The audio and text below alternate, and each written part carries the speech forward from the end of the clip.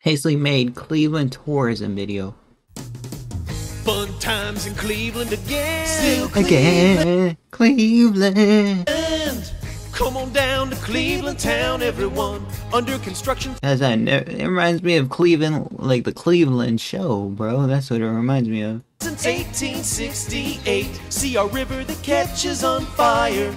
It's so polluted that all our fish have AIDS. We see the sun What the heck? Did I hear that right? almost 3 times a year. This guy Hey, has at least 2 DUIs. The flats look like Hey, I have one. a Scooby-Doo ghost town. Don't slow down in East Cleveland or you'll die. Our economy's based on LeBron James. Buy a house for the price of a VCR. Our main export is crippling depression. We're Oh my gosh, look at the city, man. My city does not look like that whatsoever, guys. I do not have a bustling, like, actual city like this. so retarded that we think this is art. It could be worse though, at least we're not Detroit. We're not Detroit.